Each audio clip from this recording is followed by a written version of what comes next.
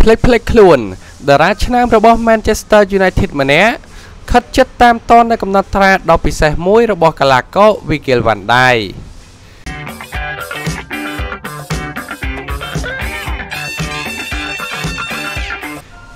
កីឡាករ Virgil van Dijk របស់ក្រុមហង្សក្រហម Liverpool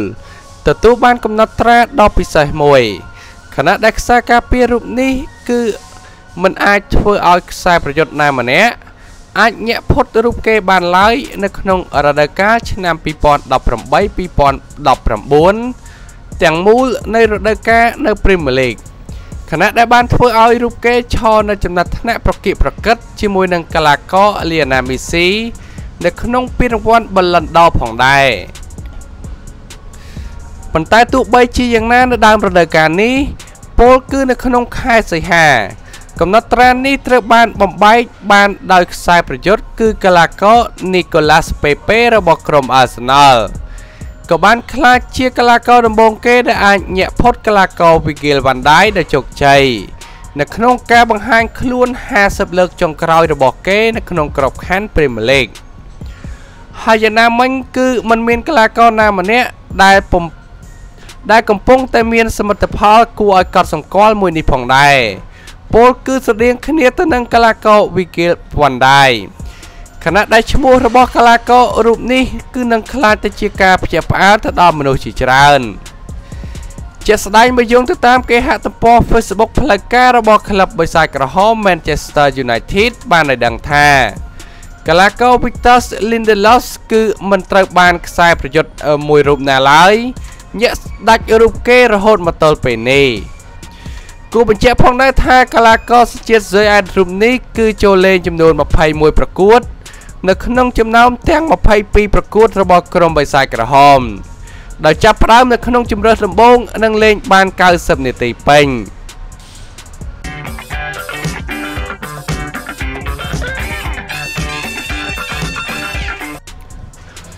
Manchester United ត្រូវបានប្រាប់ឲ្យបញ្ឈប់ចិត្តចង់បានកីឡាករ Maddison ហើយព្យាយាមនាំយកម្នាក់នេះឲ្យចូលរួមក្រុមវិញក្រុមបិសាចក្រហម Manchester United គួរតែព្យាយាមតាមចុះហត្ថលេខាទៅលើកីឡាករ Bruno Fernandes ជិះជាងកីឡាករ James Maddison របស់ក្រុម Leicester City នៅក្នុងទីផ្សារដោះដូរកីឡាករនាខែមករាខាងមុខនេះយ៉ាងណាមិញនេះបើយោងទៅតាមទស្សនៈរបស់អតីតតារាឆ្នើមរបស់ក្រុមបិសាចក្រហមនោះគឺលោក Pepe ដែលគិតថាតម្លៃខ្លួន50លានផោនរបស់ Fernandes គឺអាចមានប្រសិទ្ធភាពជាងបើធៀបទៅនឹងគោលដៅកំពូលរបស់ក្រុម Manchester United នោះគឺកីឡាករ Maddison គួរបញ្ជាក់ផងដែរថាលោកគ្រូបង្វឹកលោក Ole Gunnar Solskjaer មានចំណាប់អារម្មណ៍ចង់បន្ថែមកីឡាករឆ្នើមមួយចំនួននៅតំបន់បម្រើនៅក្នុងក្រុមរបស់គាត់ជាមួយនឹងជំរើសជាច្រើននៅក្នុងចិត្តរបស់គាត់ជាក់ស្ដែង Maddison គឺជាគោលដៅដំបូងបំផុតរបស់ក្រុម Manchester United ប៉ុន្តែ Leicester បានទាមទារតម្លៃទឹកប្រាក់ប្រមាណជា100លានផោនសម្រាប់តារាឆ្នើមរបស់ពួកគេមួយរូបនេះខណៈដែលច្រើនជាងទ្វេដងចំពោះតម្លៃខ្លួនរបស់កីឡាករ Fernandes ដែលលោក Pepe ជឿជាក់ថាខ្សែបម្រើសញ្ជាតិប៉ូទុយហ្គាល់រូបនេះគឺជាជម្រើសមួយដែលល្អជាងសម្រាប់ Manchester United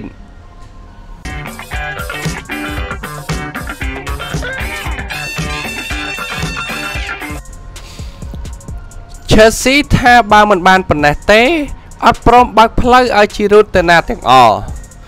កីឡាករ Oliver Giroud ដែលមិនសូវមានឱកាសបង្ហាញខ្លួននៅឯត្រនំ Stamford Bridge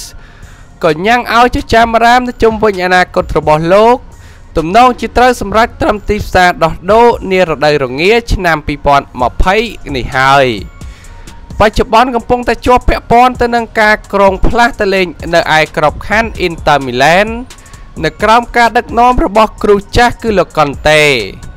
បើតាម Daily Mail បានឲ្យដឹងថា Chelsea ក៏កំណត់នៅថ្លៃតម្លៃខ្លួនរួចរាល់ហើយផងដែរថាទាមទារដាច់ខាត 6.5 លានផោនសម្រាប់កីឡាករវ័យ33ឆ្នាំរូបនេះ ប្រពន្ធកន្លងមកលិចលៀងថា Inter Milan ហ៊ានឲ្យតែ 4.5 លានផោនតែបើធៀបទៅនឹងតម្លៃដើមដែល Chelsea ទិញកាលពី2ឆ្នាំមុនគឺ 18 លានផោនឯណោះគួររំលឹកផងដែរថានៅ70ប្រកួតសរុបកីឡាករបារាំងរូបនេះរកបាន 19 គ្រាប់និងធ្លាប់ឈ្នះពានរង្វាន់ Europa League និង FA Cup ជាមួយនឹងក្រុមតោខៀវ Chelsea ផងដែរ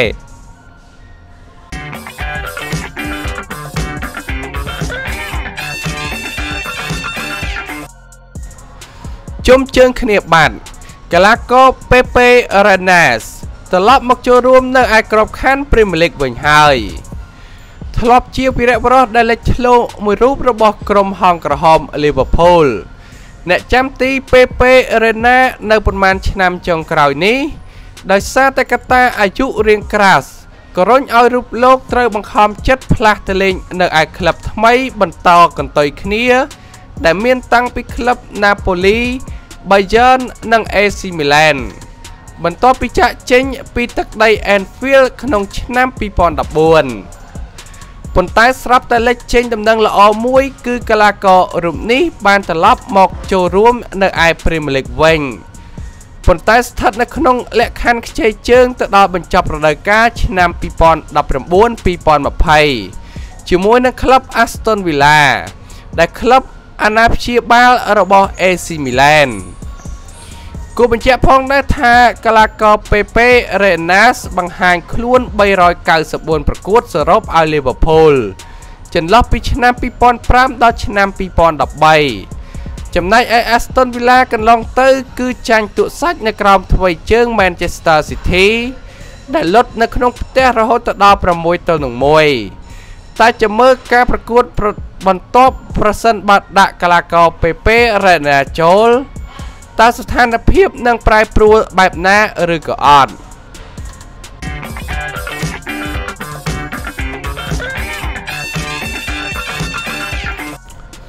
ស្ថិតិដឹកនាំ145ប្រកួតសរុបមុននឹងត្រូវក្លឹបបណ្ដេញចេញលោក Valverde ចាញ់ប៉ុន្មានប្រកួតលោក Valverde បច្ចុប្បន្នកំពុងតែឈរជើងជាគ្រូទំនេរ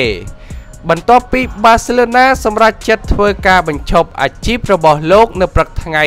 ទី14ខែមករាឆ្នាំ2020នេះនិងជំនួសដោយអ្នកថ្មីនោះគឺលោក Quintin អតីតអ្នកចាត់ការរបស់ក្លឹប Real Betis បង្វែរទៅមើលស្ថិតិប្រកួតសរុបកន្លងមកនៅរយៈពេលប្រមាណជា3ឆ្នាំតើលោក Valverde ធ្លាប់ចាញ់ឬឈ្នះបែបណាខ្លះដែលលោកបានដឹកនាំសរុបគឺ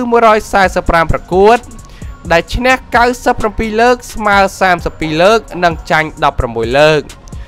គួររំលឹកផងដែរថាស្ថិតិប៉ុណ្ណេះគឺមិនរាប់ថាដុនដាបខ្លាំងពេកយូរទេ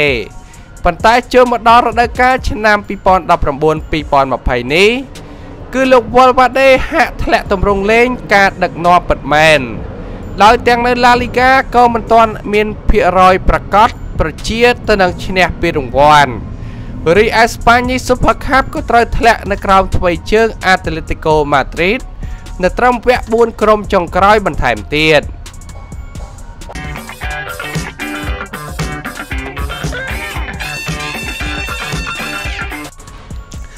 Liverpool បានបដិសេធភ្លាមៗមិនព្រមដាក់ឲ្យតារាឆ្នើមខ្លួនមួយរូបនេះ